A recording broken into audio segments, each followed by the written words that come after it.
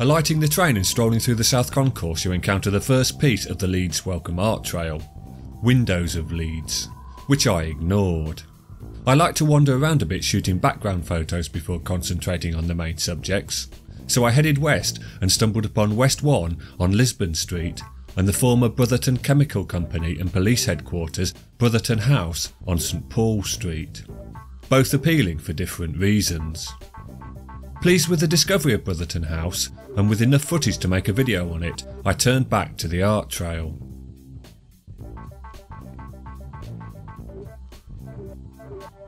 Windows of Leeds consists of 2-metre tall letters spelling the city's name, with each letter showcasing a local artist's work.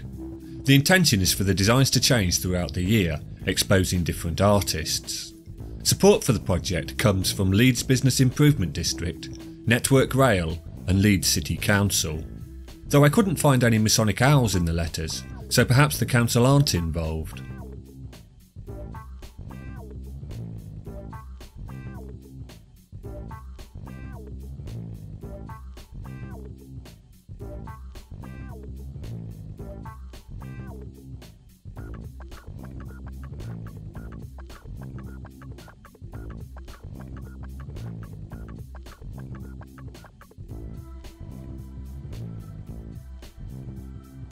Instead of exiting the station at the main entrance, you can turn left towards the ticket offices and continue until you reach Witherspoons.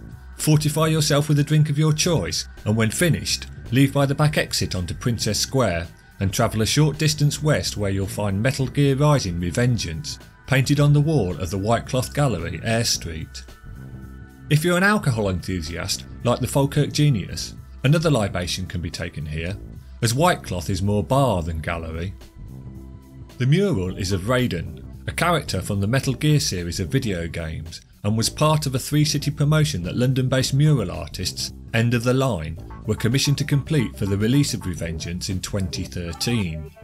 The other 2 cities with murals are London and Liverpool.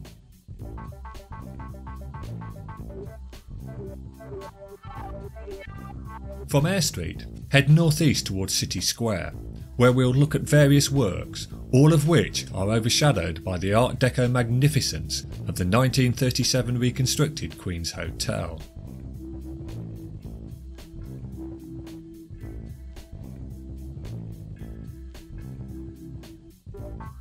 The first sculpture is Thomas Brock's Black Prince.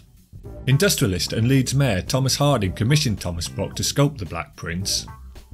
Brock took 7 years, and the statue had to be cast in Belgium, as no British foundry could handle the size. It was unveiled in front of thousands of spectators on September 16, 1903. Thomas Harding also commissioned the Drury Dames. Alfred Drury's series of 8 semi-draped female lamp bearers were originally arranged around City Square on points of the compass, each bearer representing morning or evening. The mid-1990s City Square refurbishment included plans to remove the dames, but a campaign to keep the statues resulted in them being retained and, quote, present them in a more meaningful way. Up next, James Watt and John Harrison by Henry Furr.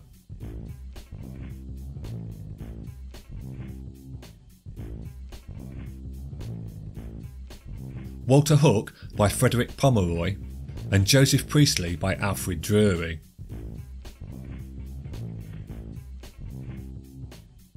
Watt was a Scottish engineer synonymous with steam engines. Harrison invented the marine chronometer. Hook was an eminent Leeds vicar, and Priestley is associated with the discovery of oxygen. Above the entrances of the old post office are 8 female figures by Henry Tanner. And oh look, a Masonic owl. There's a surprise, eh? Lastly is Flight by Lorne McKean outside No. 1 City Square. The work was commissioned by Norwich Union.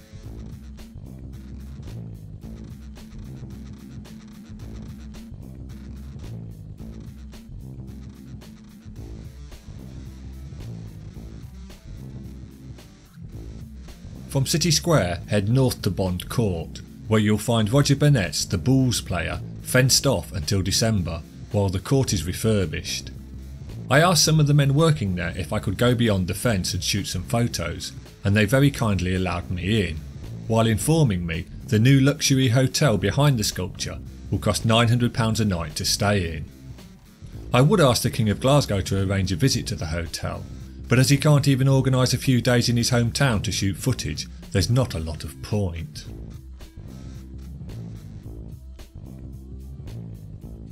The short distance to Abtech House at 18 Park Road sees a deep frieze, including a centrally seated female figure with globe and staff of Mercury, flanked by colonial trading scenes.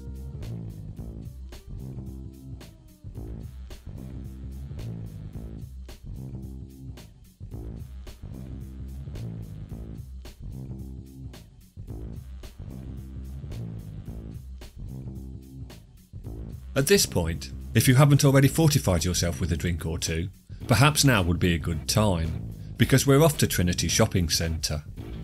All shopping centres are hateful, soulless edifices and should be avoided if possible. This isn't a particular slight at Trinity.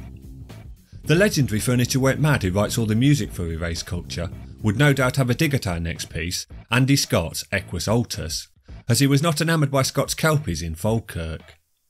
I have it on good authority, because he told me, that Furniture Went Mad is a bit of a Leeds United fan.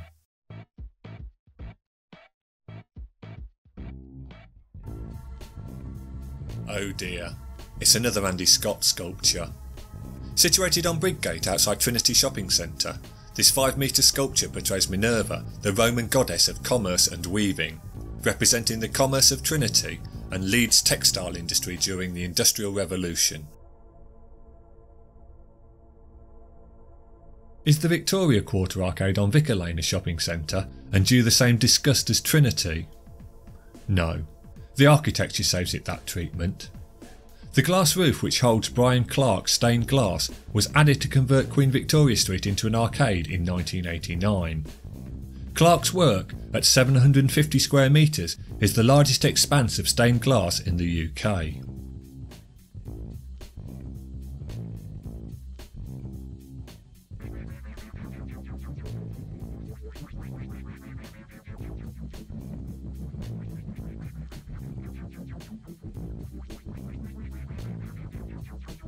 After craning your neck looking at the sky, it's time to scan the Kirkgate pavement and read a spot of poetry.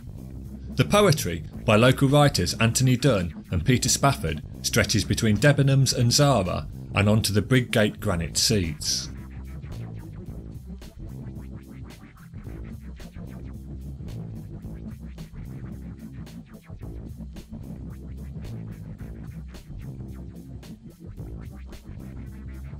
We now reach my favourite part of Leeds, the area around the beautiful Corn Exchange and Kirkgate Market. Unfortunately, it's an area also losing its charm and decay due to regeneration. Graham Wilson's mural Cornucopia resides on the side of Crown Fisheries at 14 Call Lane. Painted in 1990 and sponsored by the Corn Exchange to coincide with their reopening, Cornucopia consists of Victorian townsfolk, the Roman goddess of abundance Copia, fresh produce, a cherub and the Corn Exchange.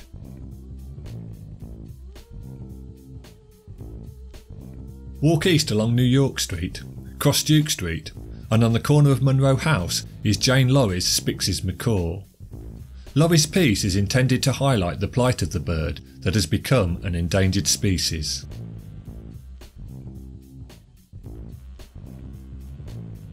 Outside Northern Ballet, metal men climbing from York stone columns guard the bottom of St Cecilia Street. Out of the Earth by Ray Smith was commissioned by Leeds Council in 1995.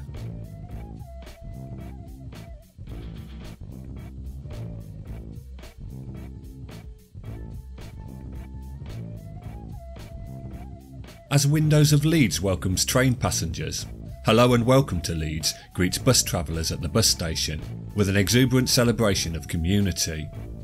Artist Nathan Evans brought materials from nearby supplier Artificial to create this piece.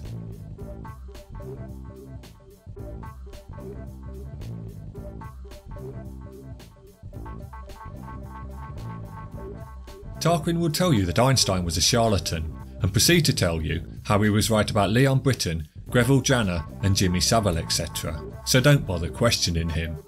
And also don't bother with any art that celebrates the charlatan Einstein. So in the vain hope he'll actually write something new for Erased Culture, I'll let you research this piece on Saxon Hawk House, Templar Lane yourselves.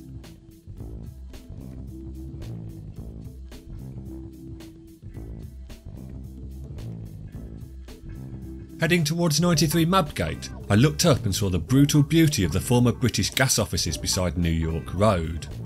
It was mesmerising. I stood and gazed at the carcass for far shorter than I wished, as rain began to fall and I still had one more artwork to visit. I searched to find out what would become of the offices, and it seems they will be converted to, surprise surprise, overpriced flats.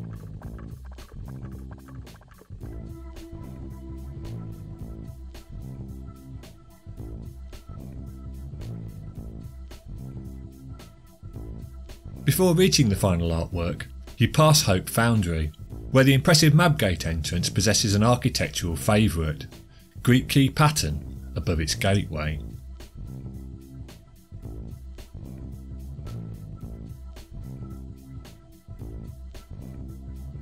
The end of our journey finds the Mabgate mural. Painted by the owner when it was Cermak Products, supplier of decorating goods, the people in the windows are said to have been Cermak employees.